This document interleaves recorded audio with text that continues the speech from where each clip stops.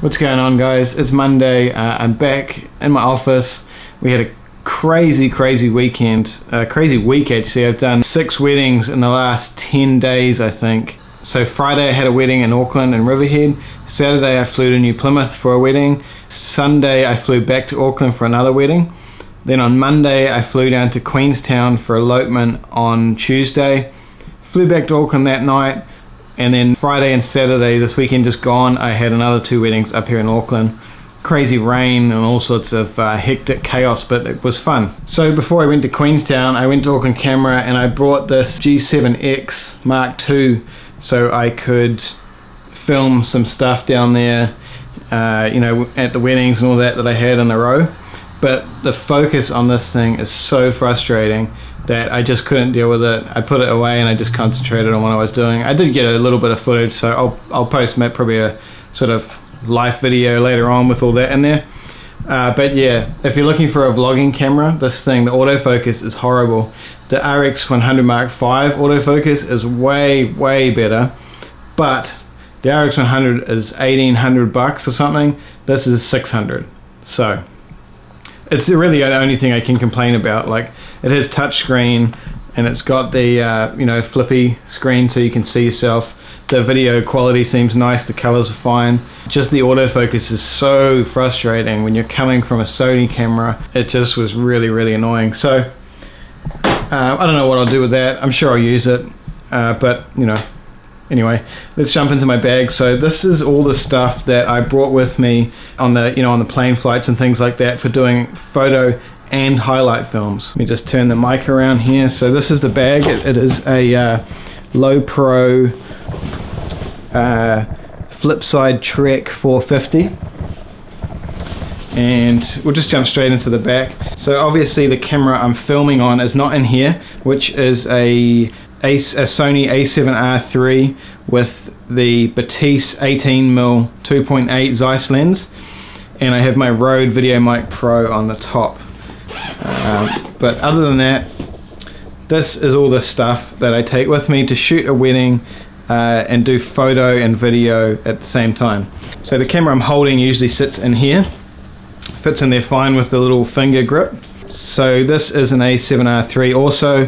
This one I have the battery grip on, mostly because I like the way it feels. I have really large hands. And I have the Batis, the Zeiss Batis 25mm f2. So I use that mostly for, like, if I'm in a tight space and there's not much room around and I don't want to use my 35, I'll use my 25. So, you know, for me 25 and 55 is a really popular combo. Otherwise I go 35-85, but either way I usually pick one and just stick with that through the day. So yeah, battery grip, takes 2 batteries. That has a little clip on there for my double strap, and a Peak Design little clip there for like the safety harness thing. So I want to give you guys the reasons for what I use each lens for as well, so you sort of get an understanding with that. So as I was saying, this is the 55. Tiny little lens, the Sony 55 1.8. I've already done a video on that, you can check that out on my channel. 55 and 25 is one go-to combo, one on each body. Works really well. The 55 is crazy, it's so sharp and just, you know, really fast, and the colors are really nice. Go watch the video anyway. So next one I have this is the Sony G Master 85mm 1.4. Epic lens, really enjoy it. I use this mostly for the ceremony. I did try out the G Master 70-200 at a wedding on Waiheke on the weekend just gone, and that was really awesome. But I do still like my primes, and this for an 85, this is just, for any lens actually, this is epic. I'll do a review on that as well. So second combo would be 85 and then 35. So this is my go-to 35. I could shoot most of a wedding on this and have done pretty much all of weddings, you know. I don't, even for the portraits I really like this, because I lean more towards that environmental kind of stuff. So that would be my second combo, 35 and 85. So those two all day, no worries. Or those two if you want to go a little bit more environmental, a little bit wider. Epic combo. That's the only lenses I take other than the Batis 18mm, which I use mostly for dance floor shots and group shots and like a few establishing shots if we're in like a really cool place In here I have this is a Godox TT685 speed light. It's high speed sync, it's TTL, it's really powerful. It takes four double A's, which I use the N-Loop Pro black batteries. I'll charge those anyway. So yeah, I use these N-Loop Pro batteries. They're really awesome. They last for ages. The recycle times are really fast. Highly recommend those. And then I use this Godox X1T trigger, Sony, obviously Sony mount. So this controls the speed light for off-camera flash, and it can use my big 8600 lights when I use those in the studio or at a wedding. So usually I take 2 speed lights, but because I was traveling and flying and I was on a ferry and stuff, I just took 1. And then in here I just have like spare batteries, tripod plate, a couple of spare AAs as well. So yeah, the important thing here, 2 combos, so 25, 55 depending on how much space I have to work with, or 35 and 85 if I have, if I want to go a little bit more classic and have, I have lots of room to play around with. And then in the top here, so this is a Zoom H4n Pro recorder, which has XLR and 1/4 inch and 3.5mm and all that. I can plug this directly into the venue system and record the vowels through their audio, which is handy. Or I also have this Rode Link wireless lapel, so it just comes like this. It has this lapel that you can put on the groom, and that usually picks up both parties, and that's the other end that goes on the camera. I can also plug this end into the Rode Link, into the Zoom recorder if I don't want to record the audio through the camera. So I'll just plug the Rode Link into the Zoom recorder and the lapel on the groom or the celebrant and record it all that way. So that's audio.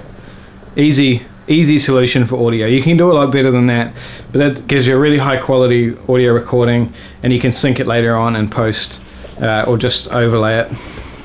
These are my Sonys. These are prescription Sonys, so gotta have Sonys. This is my Phoenix LED torch. It's waterproof and tough and whatever. I really like that. It's cool for like effects and video and finding your way, obviously. Don't need to explain that much. Some smellies, because no one likes a smelly photographer. This is Velcro strip. This stuff's really handy. So it's just like literally just a big strip of Velcro. So I use this to strap my speed light under one of the umbrellas, so I could get some cool photos with that. At night with the rain, that was really fun. Gum, again, no one likes smellies. Smelly people, smelly breath, smelly bodies, smelly breath, sorted out. This is a blower. I use this just obviously for cleaning the sensor. The Sony's a little bit, they can get dust easier than the DSLRs. Good thing is you can see it when you take the lens off, so I just give it a quick little blow and it's fine. And other than that, oh here, I just got a cleaning rag for the lenses. And in this little back compartment here, I have my Pelican SD card case. Most of them are out already because I've already backed up, but I put them reverse like that when they're used, so I know what's used and what's not. The 32 gig Extreme Pros, I love those cards. Never had a problem, always reliable, super fast. Just make sure they're Extreme Pros, not the normal Extremes. The write speeds vary a lot. These ones, however, are the expensive UHS-2 Lexar cards, and I hate them. They always have given me faults every time I use them, pretty much. Don't know if I'm just unlucky, but they have given me problems, and I won't use them unless I've, run out of space. So I have like 6 or 8 of the 64 gig Extreme Pro cards. Same story with these ones. These UHS-2s, just 32 gig, but they've also given me problems. So I don't buy Lexar cards anymore, but I just have them for backup for when I need it. Oh, one more pocket. So in here, I just have my cables. So these cables are for the recorder to go into the audio system. So I just have an RCA one to 1/4 inch, and I have a a 1/4 to 1/4 inch one as well, depending on what system the venue has. But that is everything I need to do photo and a little highlight film at weddings, and it all fits in this little bag, plus what I'm holding right now. So yeah, pretty simple really. I don't really, like when I first started the YouTube channel, I didn't want to focus real heavily on gear like I said, but people want to see what I'm using, so I'll post it. So let me know what you guys want to see next. I'm going to do that video with the photo and video thing and some tips on that soon. It's getting super quiet through winter now, so I'm going to really jump into doing a lot more YouTube videos. And I have some more workshops in the planning if people want to learn stuff in person and really learn how I do things. But otherwise, thanks for watching. I'll see you guys in a couple of days, I'm sure.